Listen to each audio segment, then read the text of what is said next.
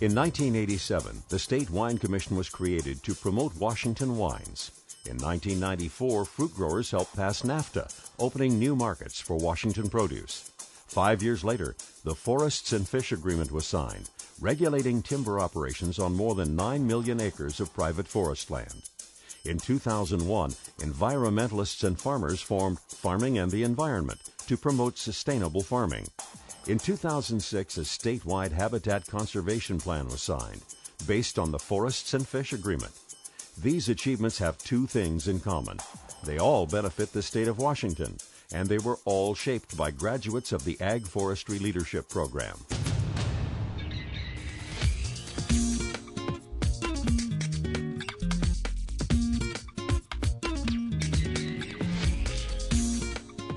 The Ag Forestry Leadership Program began in 1977. It was the vision of dedicated leaders from the state of Washington and the private sector who wanted to start a leadership program to serve the natural resources sectors.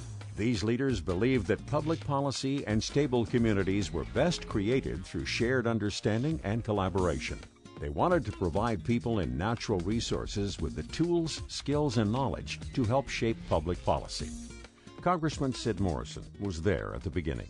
The joy has been to watch it through the years, to participate, and most importantly, to watch what happens to individuals as they have gone through the program, what they've gone through, what they've done, how they've celebrated the connections that came from ag forestry leadership. Each year, up to 30 people from agriculture, fishing, timber, and natural resource agencies begin 58 days of intense education and training over an 18-month period. They learn how to be better public speakers, how to work together, and how to navigate the political process. But they also go outside their comfort zone with trips overseas to learn about the global marketplace and to see firsthand how other people live. And here at home, they visit prisons and soup kitchens to understand the role government plays in our society. After 18 months, they graduate with an understanding of the political, social, and economic forces that shape our state, and they gain connections that last a lifetime. Vicki Christensen was in Class 12.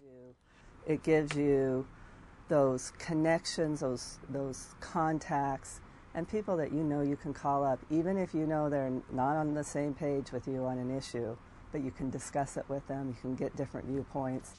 Graduates of the Ag Forestry Leadership Program have been putting their skills to work for Washington for almost 30 years. Members of the first 7 classes helped craft and implement the 1987 Timber, Fish, and Wildlife Agreement, a collaboration of foresters, environmentalists, regulators, and tribes. It was the model for similar agreements over the next 2 decades. Class 7 helped create the Washington Wine Commission.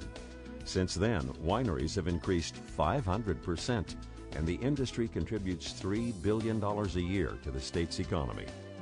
Class 11 developed a boot camp alternative to prison for some nonviolent offenders.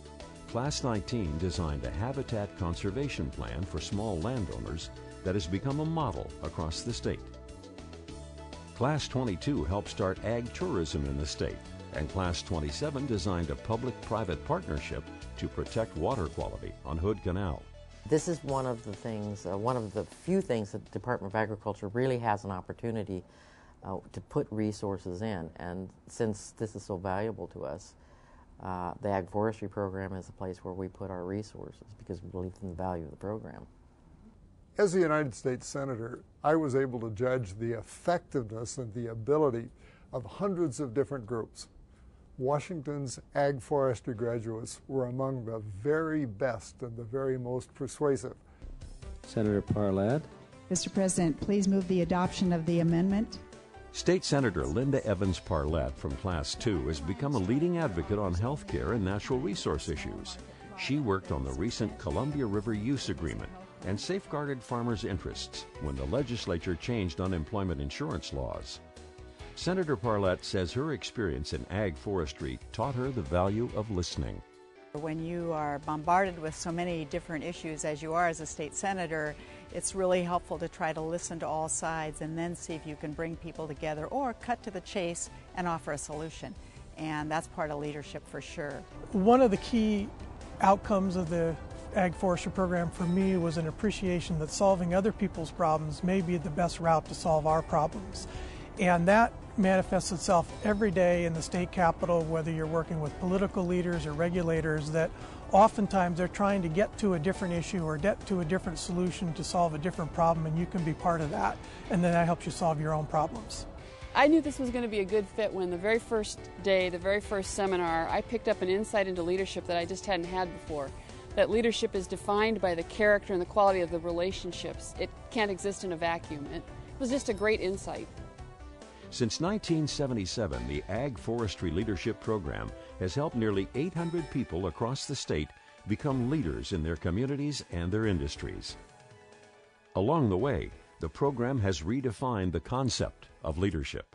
Leadership is truly those people that we don't see every day, but who are interconnecting from town to town and from county to county.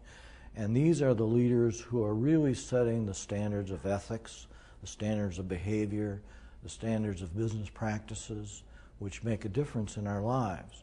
So that it's not people like me or the mayor or the governor who are the true leaders, that often the true leaders are the people who are working every day.